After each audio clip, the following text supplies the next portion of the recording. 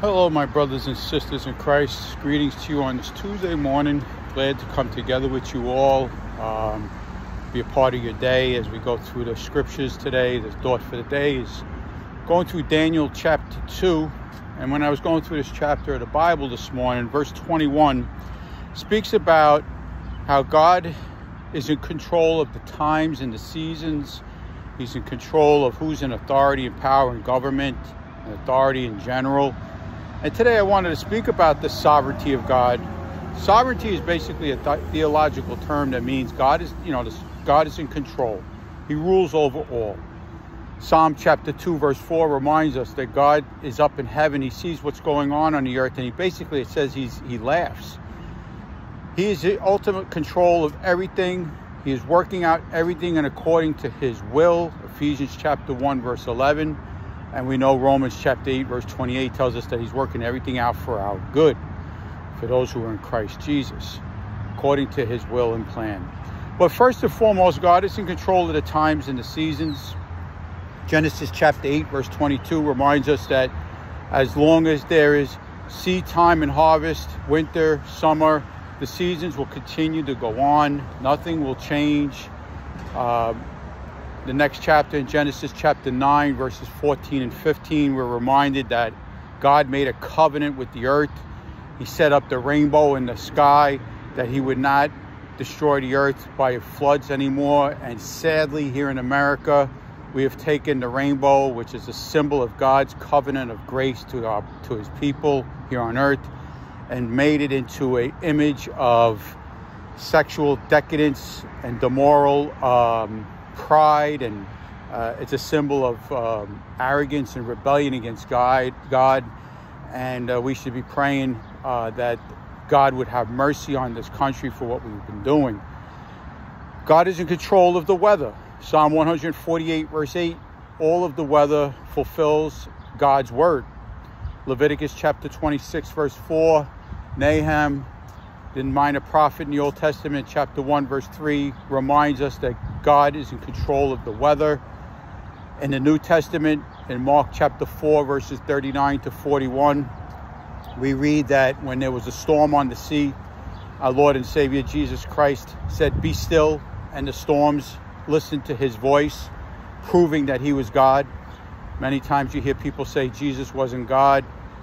False religions will tell you that. Well, as I just quoted some scriptures in the Old Testament to remind us that God is in control of the weather, when Jesus Christ walked this earth and he told the storms to be still, they obeyed his voice, proving that he was God.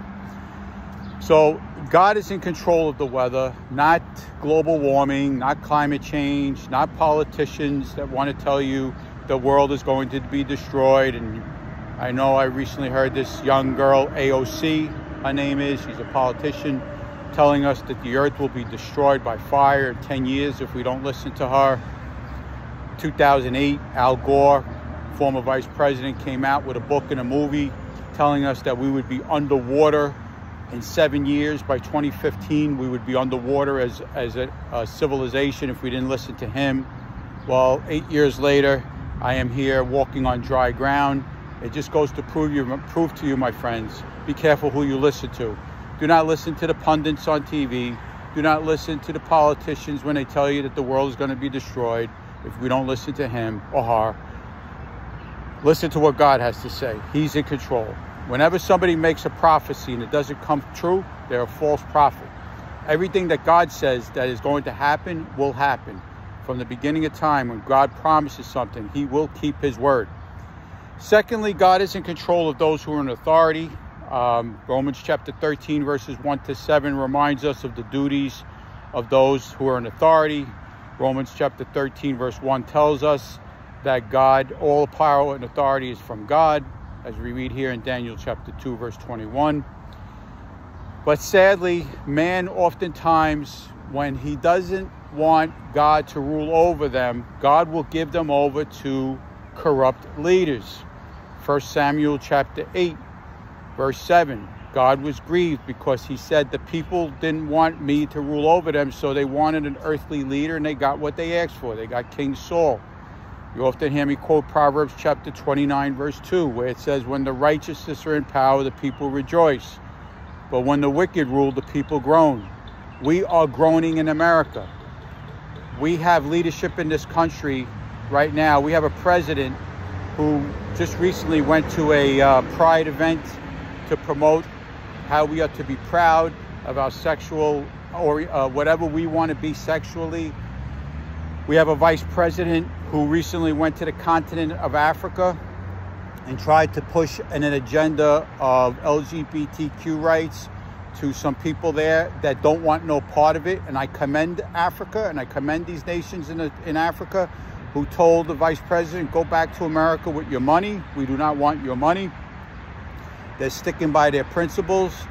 We can learn from them. You know, I grew up in America thinking that we were so high and mighty and that other nations were so poor and primitive and so evil and stupid. Well, we are becoming like Romans chapter 1, verse 22 in this country. Professing to be wise, we're becoming fools. My friends, you can learn from others. Humility goes a long way. And as I often quote Proverbs 16, verse 18, pride goes before fall,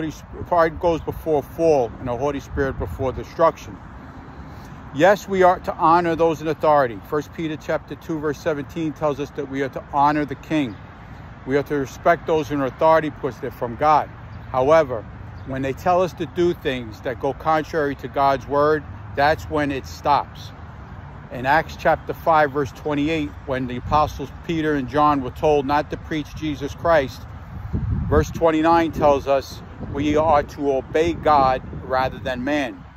When the government here in America or wherever you live, because people see this devotional video around the world, wherever you live, if the government tells you to do things contrary to God's word, you are not to obey it. We do not riot. We do not destroy people's property like they do here in America.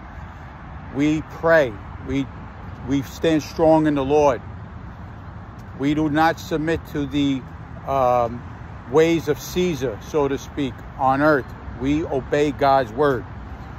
I hope today's devotional video, my friends, will remind us that God is in control.